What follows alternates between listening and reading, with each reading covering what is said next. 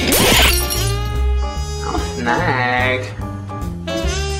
Let's go, princess! Welcome to another episode of Wreckless Eating Shorts, aka with Shorts. Matt Zion along with Chuck Rowland. So, we are going to be trying... Now, I took a picture of this when I was in the mall when I found it, and I had so many people message me going, "Where'd you find that? Where'd you find..." Dragon Ball Z apparently is really popular. I mean, I already knew... There's a lot of people that love Dragon Ball Z. I knew it was a popular thing. I'm not like Grandpa. He doesn't fucking get it. But like, I didn't understand its popularity to this extent until I posted this picture. When I put a shot of it on Snapchat, I had like 10 people that took screenshots of it. Like, hey, just take a screenshot of my dick like a normal person. Yeah. Jesus. This is Dragon Ball Z Spirit Bomb Energy Drink. Kamehameha. Oh, so you watch it too then? I only saw like a couple. I never really got into it. Did you say, is that the part where he's about to fight the bad guy and he goes, "Come on my arm"? Right on the arm. Right. Yeah. That's my fetish, by the way. Isn't that cool? The nut on the arm? Yeah, she's always like, "Do you want to go here, here?" And I'm, "No, baby, put out your wrist. Yeah. Right here. And then I go, it gets me rolling.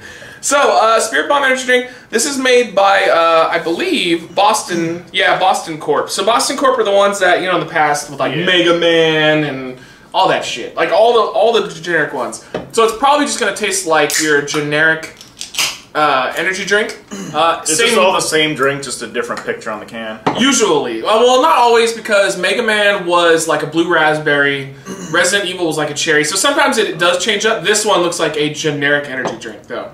So let's get a sippity sip and try it out. Yeah, generic energy drink. Yeah. Nothing special. Not really a flavor to it. Lime, maybe? Yeah, I guess, yeah, you're right. It's kind of limey. But that would be... What, why did it make you laugh? Because it sound like a pirate? I feel like I'm drunk and we haven't had any alcohol, really. It's that fucking energy drink. Let's down it.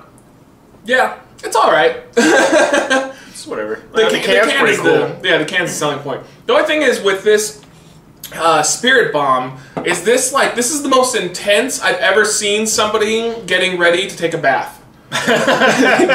He puts this big spirit bomb in it, it bubbles up, and he goes, "Hayouken!" That's the same thing, right? Yeah. That's the same thing. Yeah, so Dragon Ball Spirit Bomb. How much money do you think this energy drink costs? $2? $4. Because it's FYE.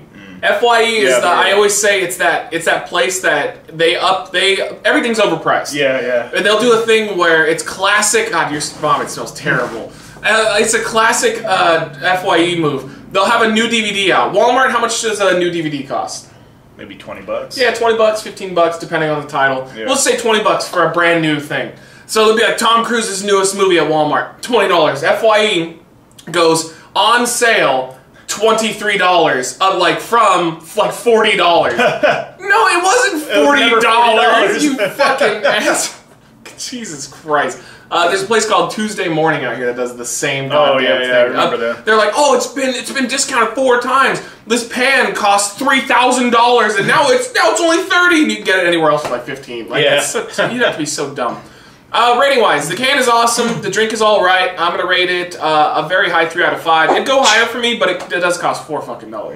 I give it a 3 out of 5. It's a really cool can, but it's a generic taste. Yeah, and if you've had your own Spirit Bomb where you've put it into the water and it's bubbled up, let us know. Was that a really sensual experience? I want to know.